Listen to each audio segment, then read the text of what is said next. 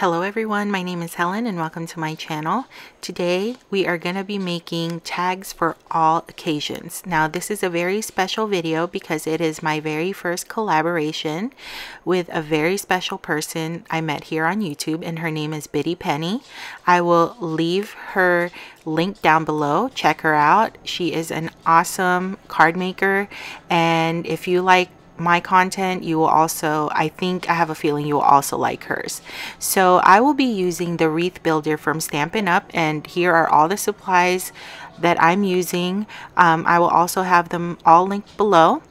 And so we decided we were going to make 4 tags, and the 4 tags I decided to make are a Christmas one, an Easter one, I guess you can say it's a wedding one because it says best wishes, and the other one is a Valentine's. So here's the first card. Now the stamp set came with 2 wreaths with 2 different designs of leaves. Now here's the first one. Now this leaf here reminds me of a Christmas wreath, so that's why I chose it. And I die cut all the wreaths with a Stampin' Up color called Garden Green, and I die cut the poinsettias with real red, and then I die cut a yellow circle with, I believe it's pineapple, hold on, Pineapple Punch. But you can use any red color you have. You can use any yellow cardstock you have. I'm just, naming the color of what I'm using just in case you guys are wondering. And then I took some of my some of my Pink Fresh Studio, jewels. And these are, I guess, they're iridescent. They're white, but they're like iridescent. And I'm just decorating the whole wreath with it, and that finishes up the first tag. Now we're going to move on to our second tag. Now this is a Valentine's Day tag. Now again, I chose the same wreath, but I did cut the wreaths 2 of each, so that way you can see the variations. And I stamped Happy Heart Day with my Real Red ink pad. And then I'm just going to decorate the wreaths with the hearts, and I'm just placing it there just so I can eyeball it. And I didn't really like the ribbon off to the side, so I decided to put it down at the bottom centered. And then I'm just moving my hearts around, and then we're gonna pop this up with some of my mini Stampin' Up dimensionals. Now I really love these dimensionals because they're just the perfect size for those little tiny die cuts you may have. And this stamp set, I've had it since this year, because it came out this year. And when Biddy mentioned tags for all occasions, I was looking through my stamp set, and the first thing I thought of was this one because I knew it would be a very versatile stamp set to use. I'm sorry about my dog. He is like coughing. I don't know if your dogs cough when they drink water, but my dog coughs when he drinks water, and they've done that ever since we've gotten them, and I don't know why they do that. But yeah, so moving on. Now I'm gonna go ahead and again decorate my wreath with some of my Pink Fresh Studio jewels, and I'm picking different sizes just so to give it a variation. And I'm really having fun making these tags. And I also forgot to mention that I did use the largest scallop die from the Stampin' Up Layering Circles dies. And okay, so now we're on to the third tag. Now this one here is my spring best wishes tag, and I guess you could use this for a wedding gift tag. And I knew I wanted to use the die cut flowers, and so I'm scattering that around. And I liked how the bow or the ribbon looks at the bottom right, kind of angled. And then again, I'm putting some of the Stampin' Up dimensionals behind the flowers, which is the perfect size. And the center of the flowers, I will again use the Pink Fresh Studio Jewels, but this time I'm going to use the pink ones, and they're all going to be the same size. And I love this tag, you guys. I'm so in love with this tag. Maybe it's the flowers with the jewel on top, but this is perfect. And I'm already thinking about ideas of like maybe making a matching card to go with this, with the yellow flowers, you know, just so you, because like my nephew is getting married this December, so it would be like a cute little matchy card and tag thing.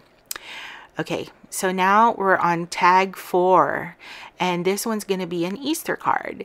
And so I'm stamping my sentiment in the center, and then I stamped a whole bunch of eggs, actually just 5, and I used Highland Heather, Balmy Blue, Seaside Spray, let's see here what else I got.